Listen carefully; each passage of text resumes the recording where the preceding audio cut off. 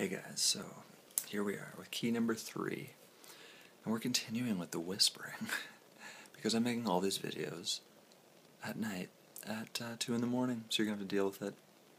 No, it's not that bad. I watched the other ones, you can hear me perfectly. So, this is key number 3, and this one is, it's an eye-opener because it's being totally conscious and honest with everything you're choosing. And this is a different one because so just if you get out a sheet of paper and you really look back on the last 7 days, and it's checking in with your priorities, like check back in the last 7 days of where you've put your energy. You know, have you wasted your energy a lot in just like gossiping with friends? Have you wasted your energy a lot? I shouldn't say wasted, because to you, you know, it might be really valuable. But where have you put your energy? Have you put it in defending what you're doing for your life? Like, if there's a lot of people like badgering you on what you're doing for your life or whatever, you know, did you put a lot of energy into caring what they think of you? Did you put a lot of energy in just wasting your time, like watching movies? Again, I say wasting. Who knows? You might love to do that, but it's really just a place where you get conscious of where you're putting your energy, because if you don't look at it and you just live like day to day, it's an eye-opener to some people. Like I personally did this like I think 2 or 3 times now, so to me it's just like, I guess, normal to notice how I'm like where I'm putting my energy, because this idea that people, you know, they get up in the morning and it's just like, all right, what do I have to do today, as if today is like it's its own little block in your life that you just gotta, you know, get all perfect and good today. If you get all the things that you're supposed to do today done, then you're all set. And instead of looking into your future, like, where can you put your energy today that will contribute to a greater future? And that's really key, because if you did that every day and lived your days for your future, just for 5 years of your life, you'd create a phenomenal future. Phenomenal future. Because not many people do that, but the successful people in life do. They live in the moment, but they create for the future. They don't just like, you know, what do you want to do today? Do you want to go to the mall? Okay, we've done that. Now do you want to just sit around and watch TV and then, you know, do this, and then those are all things like just to kind of like fill up time for today. And I'm not making them wrong.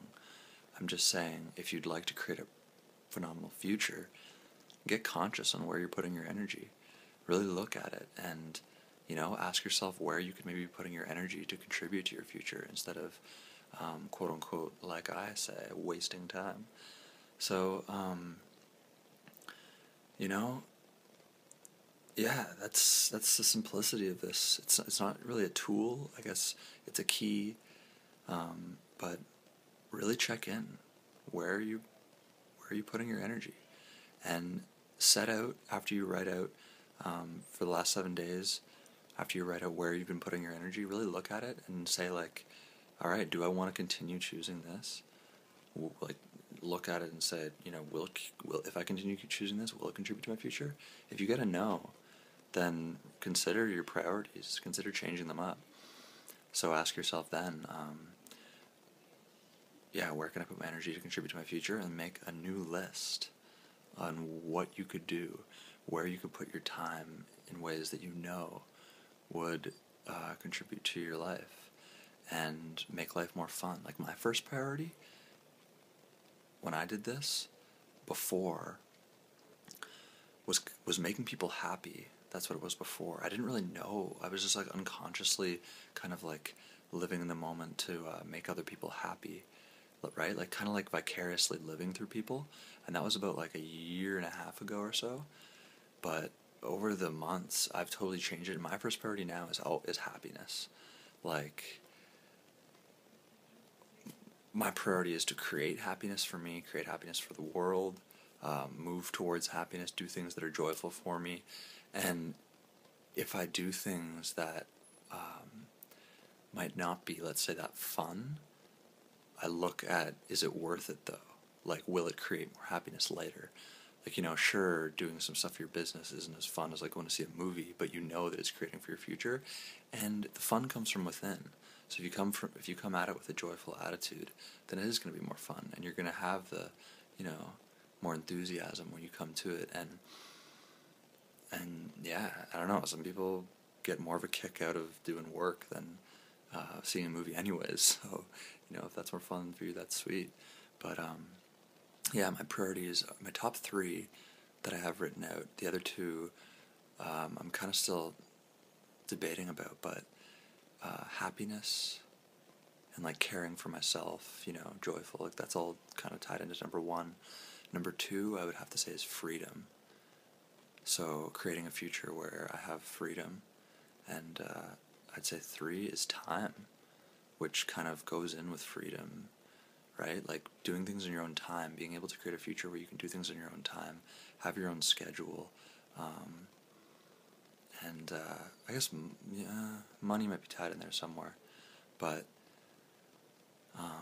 and yeah, so then you write those out and you ask yourself like where you can put your energy today to contribute to those priorities, right?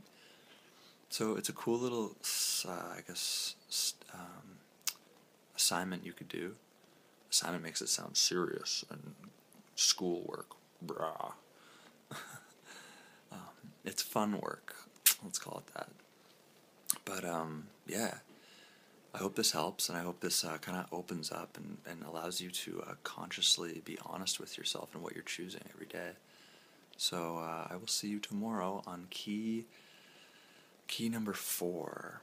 Look at these long fingers. All right. Later, dudes.